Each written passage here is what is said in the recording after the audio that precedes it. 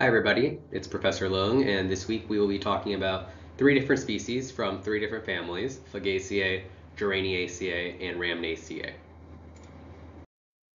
So these are the three species from the three families that you'll be required to know for our class. First off is Quercus gambellii from the Fagaceae family, found on page 364 of your reading. Next is Erodium secatarium from the Geraniaceae family, found on page 370.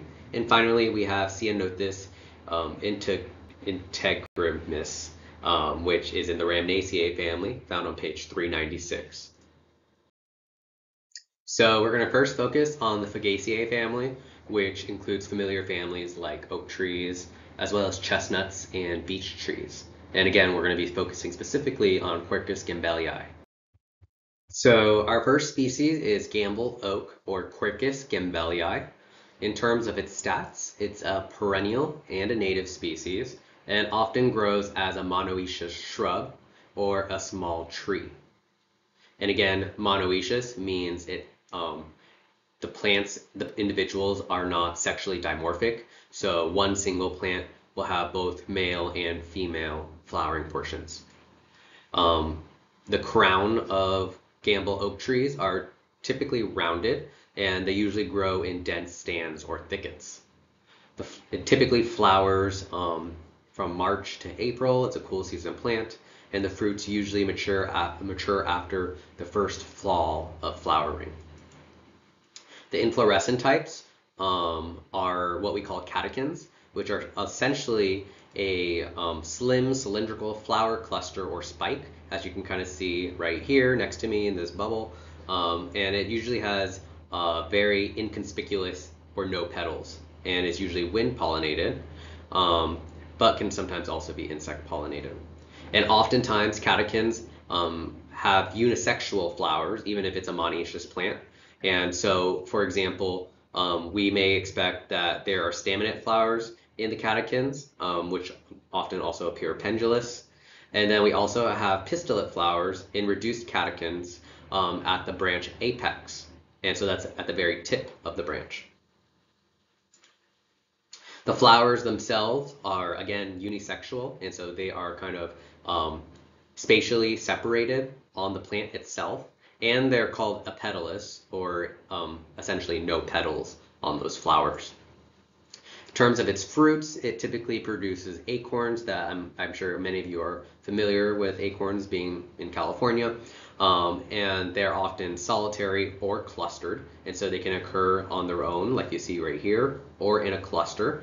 And typically it has an involucral cup, which is essentially a whorl or rosette around the base that kind of closes around the nut.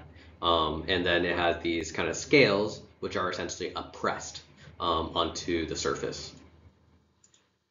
The nut itself, or the acorn, is often an ovoid to ellipsoid shape and can go from green to light brown in color, and often single acorn is a single seed.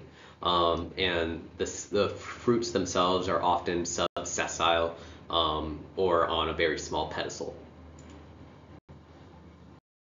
In terms of its vegetative characteristics, it's a cool season plant, and it has leaves that are alternate and simple. Simple just means it's not a compound leaf. And again, alternate means it occurs on the same opposite sides of the branch, but are slightly offset, whereas opposite would be directly opposite from each other. The leaves and blades can be highly variable, and they can vary from ovate shapes to obovate to also oblong and elliptic. And so here's a nice diagram so you can kind of remember your different leaf shapes. And usually the leaves are deeply lobed, about 5 to 9 lobes that come out about halfway to the mid vein on the leaf. The lobes themselves are often rounded. You can't maybe see that well in this photo, but here you can see the lobes are often rounded themselves. They're not sharp, so to speak, or like tooths. And usually the middle and lateral lobes are the largest ones. The bases are gradually tapering to the petiole, and typically are asymmetrical. And tapering, if you forgot what that term means, typically means it's becoming thinner or narrower on one end. And the leaves are often also coriaceous or also leathery, known as leathery. So the leaves are leathery feeling. And Adaxily, the leaves are yellowish green and nearly glabrous. And I'll just remind you that adaxily means the upper surface of the leaves, whereas abaxily means the bottom surface of the leaf. AB, bottom, abaxily, lower surface. And the adaxal, the upper surface of the leaf, again is yellowish green and can sometimes be nearly glabrous, which again means no hairs and smooth. On the underside or the abaxial side of the leaf, you'll often find it is tomentose to glabrous glaucous. And so tomentose again means densely covered in short, matted, woolly hairs, and glabrous means no hairs. And glaucous could refer to a color, but in this case, it's probably referring to a powdery substance on the leaf surface. Stems typically have slender twigs that are brown to reddish brown and can become grayish brown with age. The bark is often gray and deeply fissured, so you can kind of see cracks on the branches and the stems, and oftentimes scaly feeling or looking.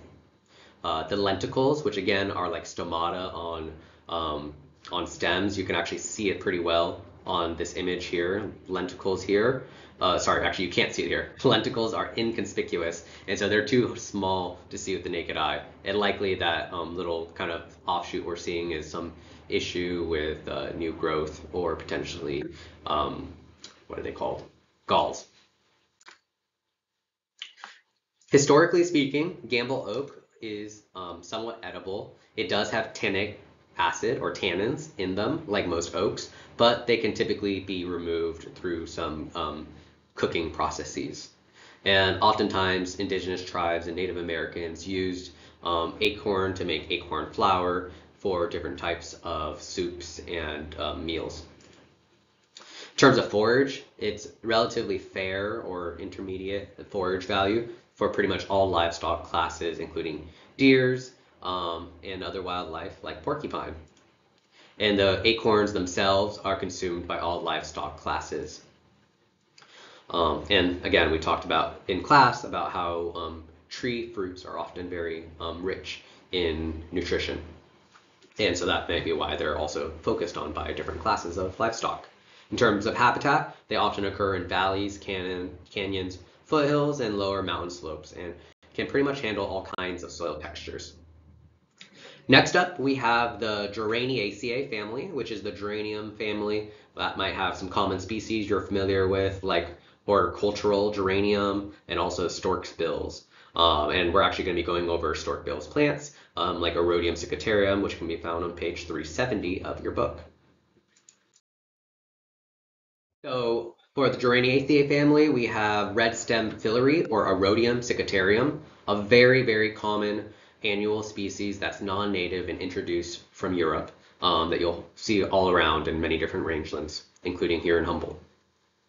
It grows as a pore with several stems coming out from the taproot and grows as a rosette with basal leaves. And here's the rosette, basically this central kind of growth on the ground, and the leaves are basal, which means they grow at the base of the plant, out of the base of the plant, at the ground.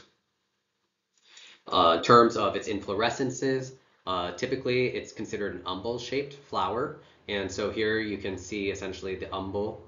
So these used to be flowers, but now they're seeds. But you can basically see if these were all flowers coming out, it basically makes this umbel shape or an umbrella-like shape. And they are specifically on elongated peduncles, as you can see here. Peduncles are similar to pedicels, except they are for flowering portions. And so oftentimes, if there might be a pedicel, for example, like right here, that comes off of the plant that extends out the flower, and then there might be peduncles that come out of that stem, which connect the flowers and seeds to the main part of the plant. The pedicels themselves, and there can be anywhere from 2 to 10 flowers on these umbels. The pedicels themselves are glandular pubescent, and so that means they have secretions, or essentially compounds on these kind of pubescent hairs, very similar or often considered trichomes with secondary chemicals or other compounds. The flowers themselves are regular flowers that are perfect, which means they have anthers and stigmas in the same flower. And the petals there are 5 petals. Often they range from a pink to rose to purple color, and the petal shape can be elliptic to ovate and very ciliate at the base. The fruits themselves are what we call schizocarp, which are dry fruits that split into single seeded parts when they're ripe. And so here on this image, you can see kind of dried up plants that are essentially kind of dehiscing and drying and twisting and releasing its seed. And so the carpal bodies, so there are 5 carpal bodies, which are fusiform and tardily dehiscent and stiffly pubescent. A carpal is essentially a leaf-like seed-bearing structure, which which is essentially the innermost portion of the flower or the whorl. One or more carpels can sometimes make up a pistil, and usually fertilization of the ovary within a carpel basically results in seed development. And so it is fusiform, which means it is tapering on both ends or a spindled shape, and it's stiffly pubescent, so the hairs are stiff and rough. The style column that is attached typically coils with a few several turns at maturity, as you can see in the images on this slide. Vegetatively speaking, red stem filary or Erodium cicaterium is a cool season plant, and the leaves are often delicate looking and almost fern-like. They are opposite, which means they occur at the basal area completely opposite from each other and are not offset. The leaves are compound, which means they consist of many multiple smaller leaflets along this kind of pinnately arranged leaf. And they're often deeply pinnate, as you can kind of see, and pinnifid, which means those interior leaves are also pinnated. The lobes of those leaves are often acute and toothed. So that acute means they're a little bit more sharp in angle, and I'm sure everyone knows what tooth means, but it's not actually like our flat teeth, it's more like our incisors, or kind of the sharp tooth that you might expect on a vampire. Spooky. Happy Halloween. The leaves or vegetatively, it can also be glandular on the plant, where it's pubescent, and again, these are excretions of trichomes, essentially. The hairs are often flattened and white, and the stems themselves are what we consider canescent. Canescent is essentially having a fine grayish white pubescence, or they can also be hirsute, and hirsute is basically a thick covering of stiff hairs, and oftentimes it can be many-branched.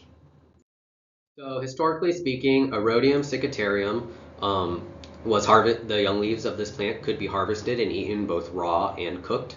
And it was often indicated that compounds from this plant contained an antidote for strychnine poisoning, which is another compound that can be produced by other plants, which is toxic to livestock and for humans. For forage value, it's especially excellent forage for cattle, sheep, and wildlife, especially in the spring. In terms of habitat, it grows well in disturbed areas like cultivated fields, waste grounds, roadsides, lawns, mesas, ravines, plains, and it's adapted to a broad range of soils, but mostly occurs abundantly on sandy soils. Next up, we have the Rhamnaceae family, and from this family, we'll just be talking about Ceanothus integrimus from page 396. So deerbrush, or Ceanothus integrimus, is a perennial native plant that typically grows as a shrub up to 4 meters tall and is usually broader than taller, as you can kind of see in this image above me. It's often widely and loosely branched, and the branches themselves are often slender and drooping, and the crowns are often rounded to irregular, and so that could be patchy or uneven. And it's a warm season plant that flowers from May to June. It reproduces both from seeds and can recover from its rootstock. And the seeds germinate best after fire. And so that's why it kind of has a good rootstock is fire adaptation. In terms of its, for deerbrush, Ceanothus integrimus, its inflorescences are panicled and terminal, which means they occur at the end of the branching, and they can be simple or compound flowers. The flowers are also perfect and regular, so they have all the parts. And the calyx have 5 lobes and are typically united below the lobes, and it can be white and sharply curved between petals. There are also 5 petals, which range from whitish to pink to dark blue, and often are pipe-shaped, as you can kind of see here and here, and long clawed. It often has 5 stamens opposite from the petals, and the styles are 3 cleft near the apex, and cleft is just a fancy way to say lobed for styles instead of like leaves and flowers. And it has very distinct looking flowers, and it has a very great distinct smell as well. The fruits often occur in capsules that separate into 3 carpels, each with 1 seed as they mature. Vegetatively speaking, it's a warm season plant. The leaves are alternate and simple, which again means it's not a compound leaf. And the blades are ovate to oblong. And it's typically apexly acute to rounded, and so that means at the tip of the leaf, it would either be kind of an acute angle or slightly rounded. The base is typically rounded. The margins are entire, which means there's no breaking up or serration of this margin right here. And it has distinctly 3 veined. And so here you can see 1, 2, 3 distinct veins come out from the petiole, whereas these are secondary veins that we see branching off this kind of primary mid vein. And so these distinct 3 veins are the ones that are specifically coming off of that petiole, as you can kind of see in these images. The stems often have slender twigs that are also often drooping. And the stems themselves can be yellowish green and can often become warty. Historically speaking, Ceanothus integrimus was extracted, compounds were extracted from the bark and used as a tonic to produce a soapy lather, essentially for cleaning. And it has flexible stems that were also utilized for basket weaving, and it's a very valuable honey plant as well. It's often known as the bee's knees, and a lot of other pollinators may be interested in it as well. In terms of forage, it's good to excellent for cattle, sheep, goats, and deer, and it's relatively fair for horses, and also a very important resource for small mammals, like quails and other birds who also eat seeds, or Ceanothus seeds. In terms of its habitats, it typically occurs on mountain slopes and ridges and is adapted to a broad range of soil types. And it's most abundant in well-drained soils. And that's it for this week. I hope you had a nice week and see you soon. Oh, last point, it typically occurs in sun to partial shade and it cannot tolerate